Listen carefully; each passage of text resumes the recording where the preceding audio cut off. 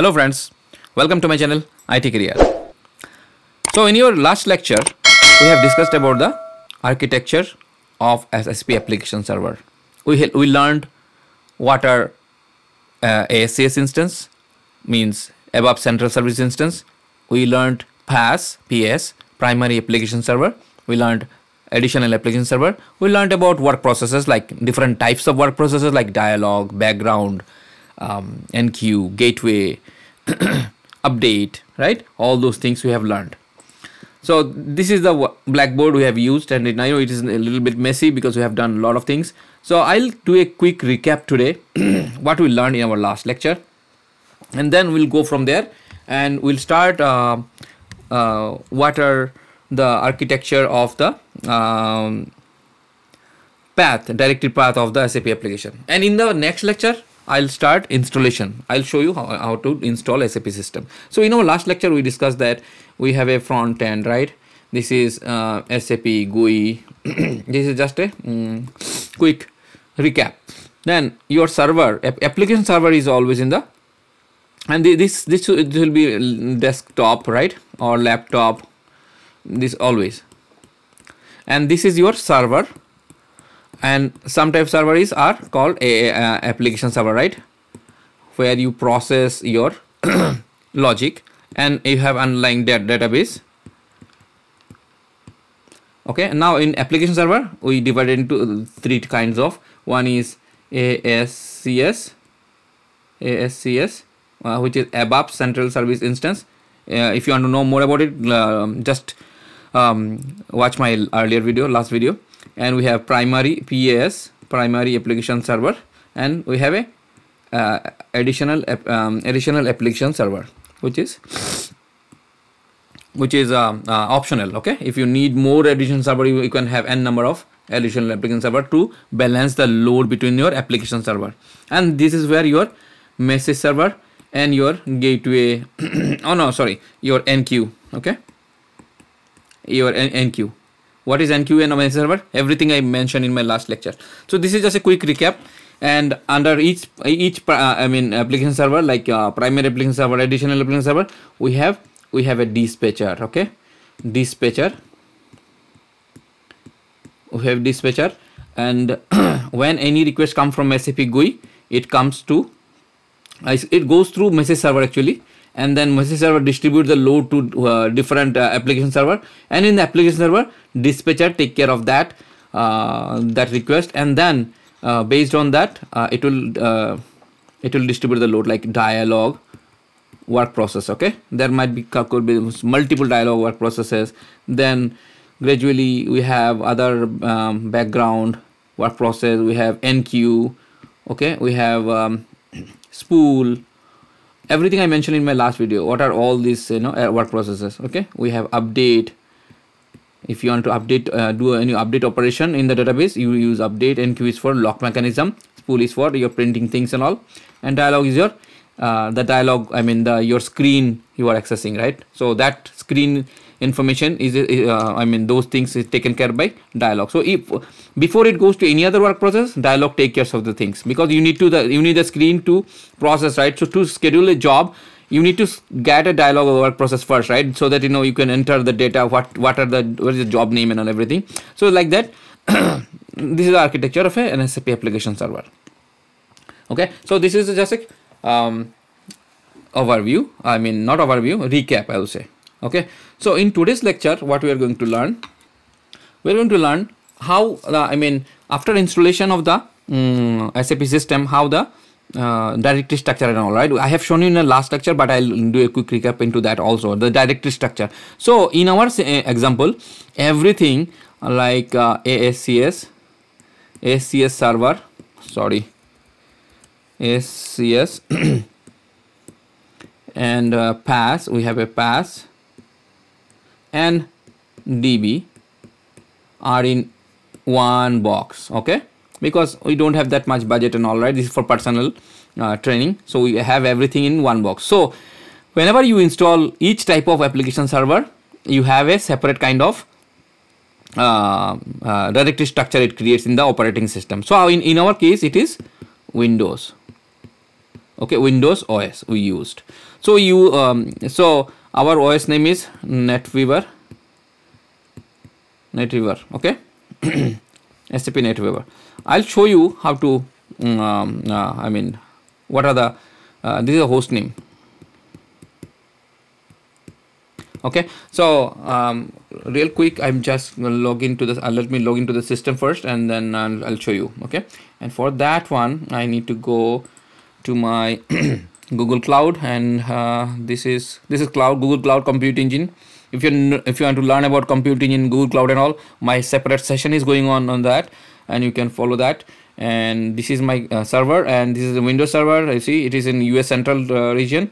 And what I'm going to do, I'm going to start. Okay, you can start from here, or you can this three dots. You can do start and resume. Start SAP NetWeaver. It is asking, so I'll click start. Okay, so it will take few minutes, not few minutes. I think 30 seconds. It will start. In the meantime, I'll come back. So you see that server is up and running now. The instance is running. So I'll log into the server using RDP, remote desktop. Okay, but before I log in there, let me tell you. Real quick, I have mentioned it in my previous lecture, but again I'll mention. So there is always SAP system always has a system ID, right? One is system ID, which is also called SID. Okay, remember this is going to be there with your entire life if you are in SAP. SID, okay, system ID. Another is system number. Okay. And this should be two digits. Okay, 2 digits. Okay, and there is host name you need. Okay, host name.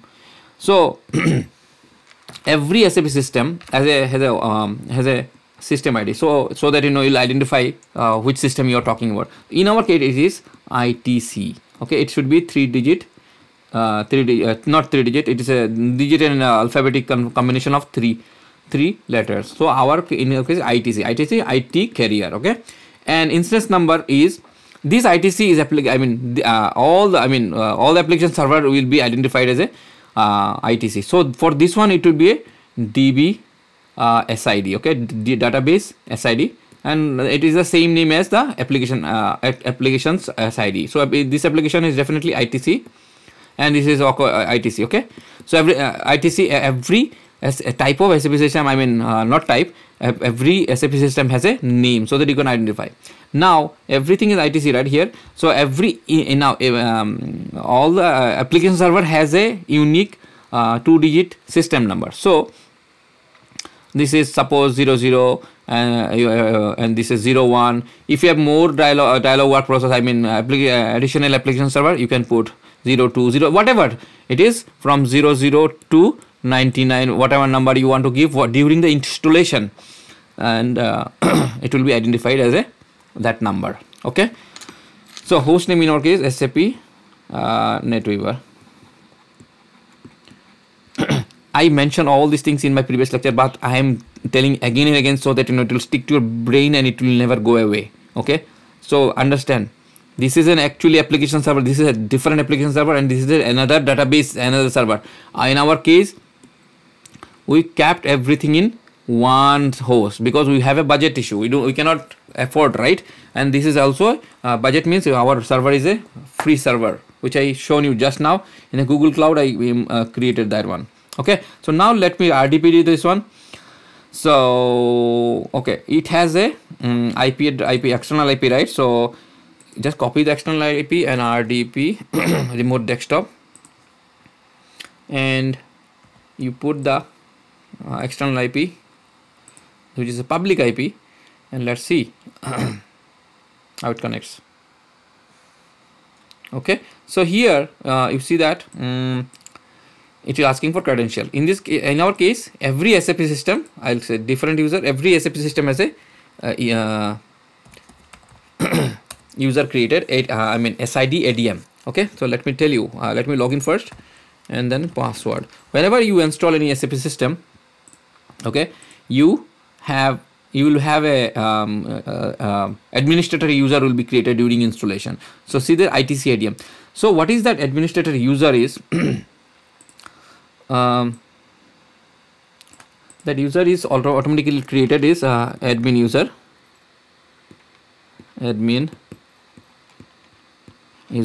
SAP admin. Okay.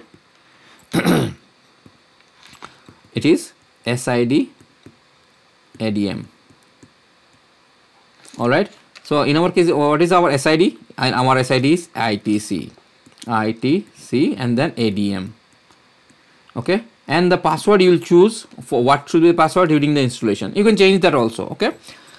So ITC ADM, I logged into the server, and this is our server. I logged in. The server manager opens, so I'll close. I don't need a server manager. So I'm in the server now. So I'll go to the file explorer and I'll go to my PC, this PC. You will see I have two drives. One is C drive and D drive.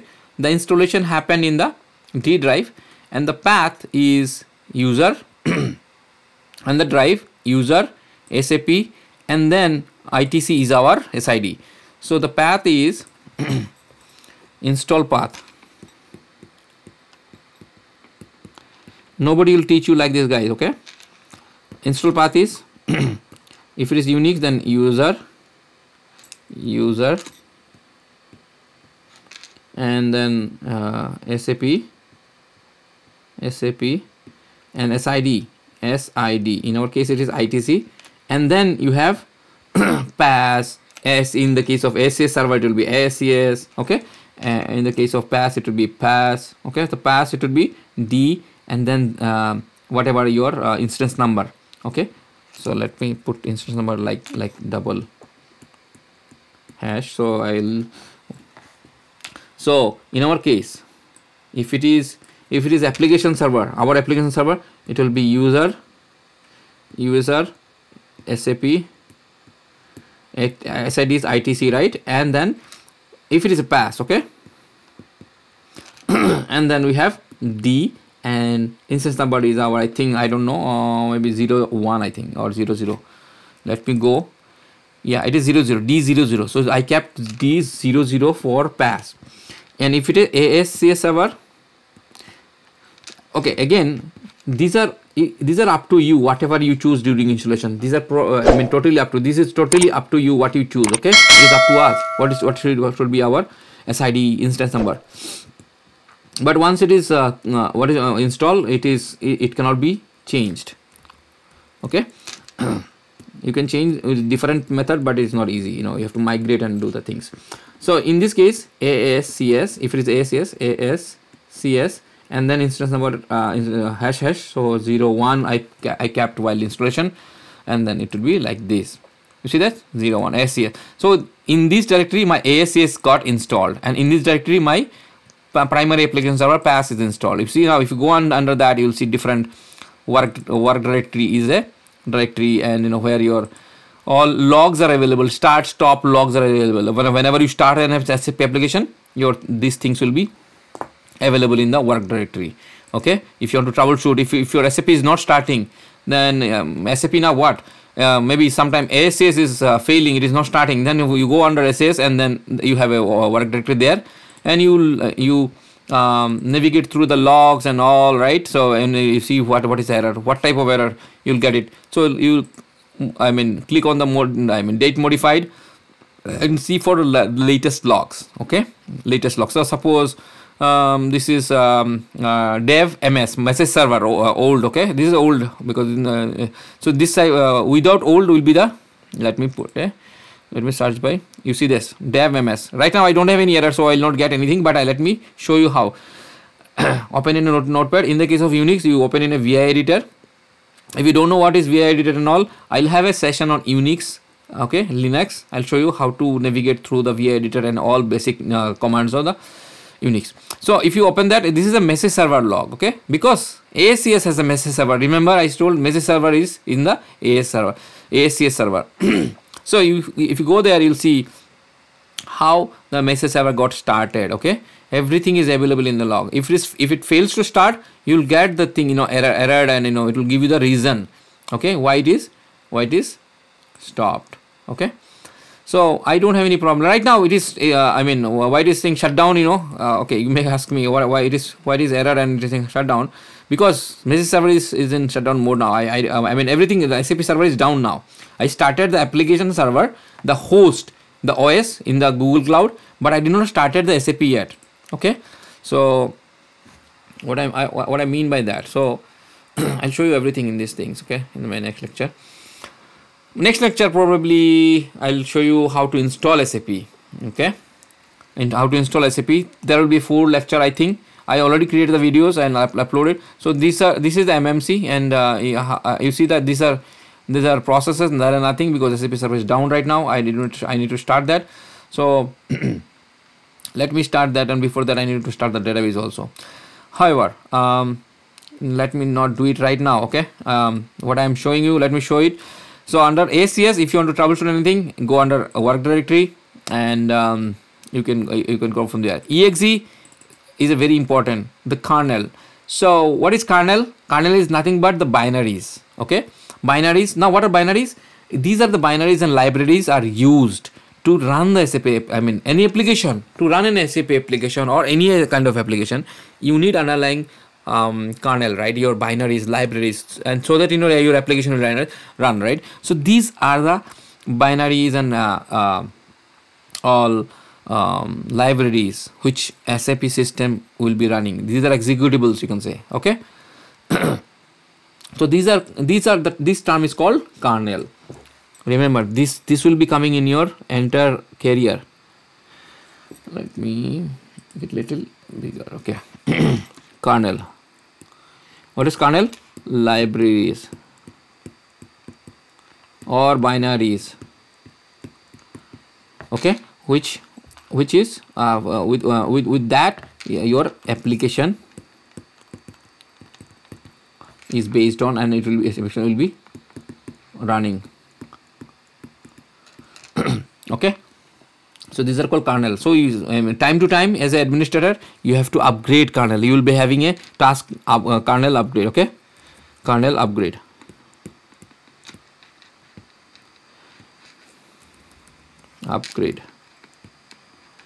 All right, this will be a task for a basis admin, okay, very important task. All right, so let me go back to the so exe is nothing but your all kernels available. Work is nothing but your all startups and shutdown logs, and data is nothing but your I mean this cache data and all. This is not important, and sometimes it is storing your dat files and all, and these files are not so important, security files and all, your your keys and all, okay. Now let me go to the primary. So you see under ACS application server, these are the directories, and what is under primary application server? Almost similar kind of architecture will be there, directory structure, same. Primary application server work logs, all the work logs. If you go to dispatcher, so you see you will not find MS here. They have MS. Message server is not in the primary application server. You will find dispatcher server, okay. Dispatcher, if you double click and open in a notepad, you will see all the dispatcher related information. Right now SAP system is down, right? So you will see that it is down, shut down, okay, shutdown mode. And you will find lot of I mean work process logs also. You see that dev work process 0 work process. So these are the directory structure. I'll have with I mean separate lesson on the each files and all.